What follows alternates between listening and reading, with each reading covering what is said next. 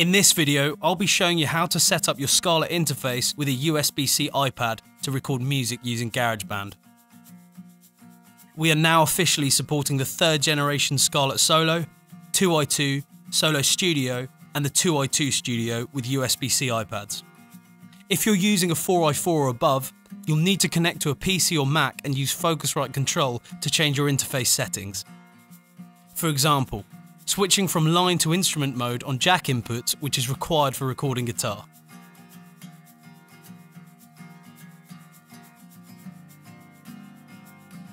There are multiple ways to connect your Scarlett to an iPad.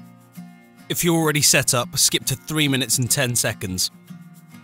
A direct connection allows you to connect your Scarlett to an iPad using just a USB-C to C cable.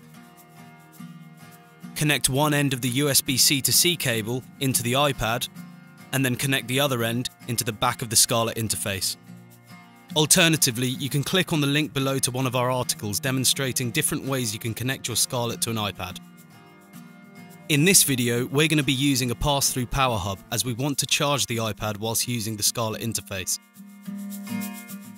You'll need the following things: a Type-C USB hub with pass-through power, or a USB-C to C cable for direct connection, the USB-C charging cable that came with your iPad, the USB cable that came with your Scarlett interface, headphones or monitors, and finally your Scarlett audio interface and your iPad. You'll also need Garageband, which you can download for free from the App Store. Just open up the App Store, type in Garageband and select Get to download it. The full connection will look something like this. You can use this for reference during the setup process. First, connect the USB-C hub to your iPad. Then connect your iPad's USB-C charger to the Type-C port on your USB-C hub. Now connect your iPad's USB-C charger to the nearest mains outlet. A notification should appear on your iPad letting you know that it's charging. The benefit of charging whilst recording is so that it isn't interrupted by notifications, and so that your iPad doesn't turn off whilst recording. Now take the Scarlett USB cable and plug it into the back of the Scarlett. Connect the other end to the appropriate port of the USB-C hub. Now you have a choice to connect the Scarlett to monitors, headphones, or both. For monitors, connect the appropriate cables into the back of your monitors, and then connect the corresponding jack cables into the back of your Scarlett interface.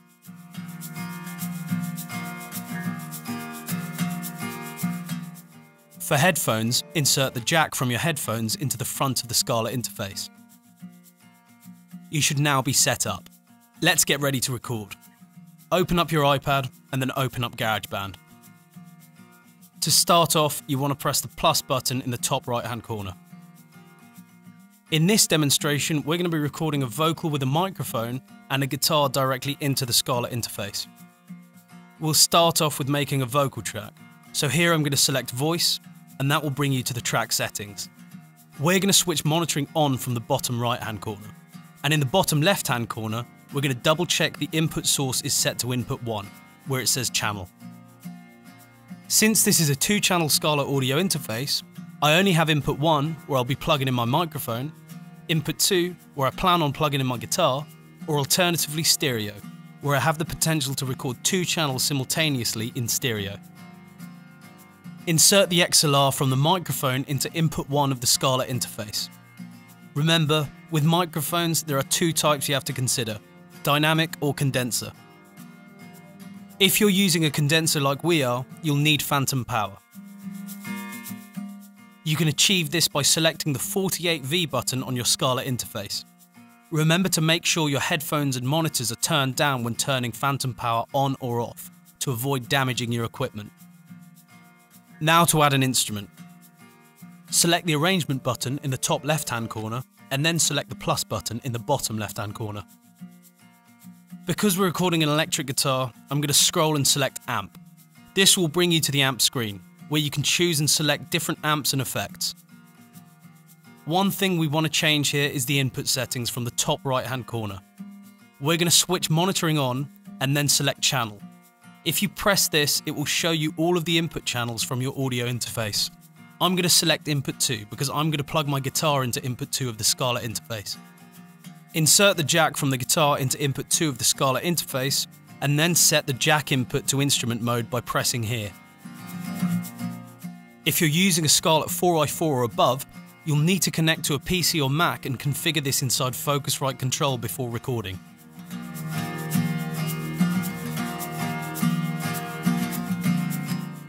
Now go back to Garageband and select the arrangement button.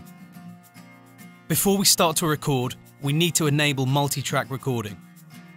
Go to Settings in the top right hand corner, select Advanced from the drop down menu, and then swipe right where it says multi-track recording. Click anywhere else on the screen to exit. You will now see the record arm buttons and monitoring buttons appear on each track. This is currently set to record one track. You can identify this by looking at the record arm buttons presented as small dots on each track. These turn red when they're active. I want to record both tracks simultaneously, so I'm going to arm the guitar track for recording as well. Now if you want to monitor the tracks that you're recording, on each track, next to the record arm buttons, there are monitor buttons. These turn a yellowish orange when they're active. I want to monitor whilst recording, so I'm going to enable monitoring on both tracks. We recommend using headphones instead of monitors to listen to your performance whilst recording. We do this to avoid feedback. Make sure your headphone dial is up. You should now be able to hear your instrument or microphone like this. Try it out yourself.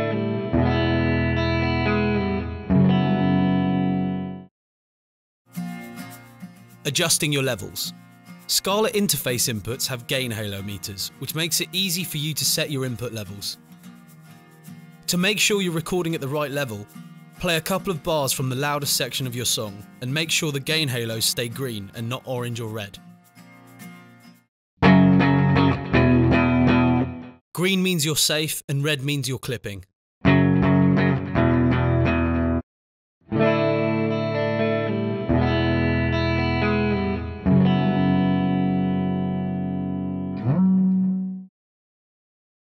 Before we start recording, let's get familiar with Garageband. At the top you'll see your control bar. The Go to Beginning button moves the playhead to the beginning of the song. While the song is playing, the Go to Beginning button changes to a stop button. The Record buttons start the recording, and to stop the recording, tap the play or stop button. The volume sliders allow you to change the volume of each track. And finally, the metronome button starts and stops the metronome click.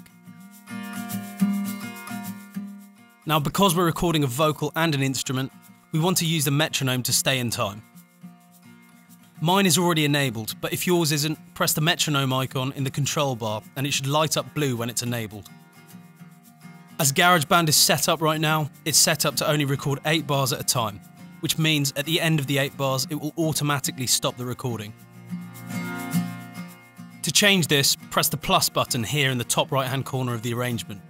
Select Section A and change it from manual, set to 8 bars, to automatic. Slide it on and this will let you record for as long as you want.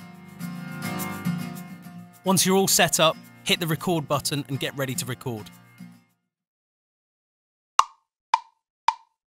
I'm not the little guy that you think, who's innocent and sweet.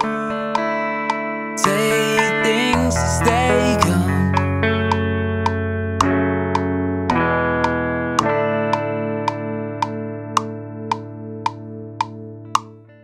Press the stop button to stop the recording and play it back using the play button.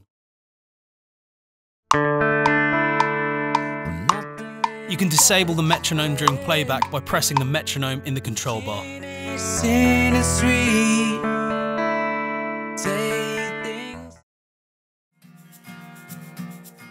When you're happy with your recording, you can export it by going back into GarageBand's browser by pressing the file icon in the top left-hand corner of the screen. Locate your project, hold down the project file and select Share. Here you have an option to export it as either a project, if you want to tweak it on another device, or as a song, if you want it as an MP3 or WAV file. I'm going to export it as high quality, enter my song's information, select share and save it within my files.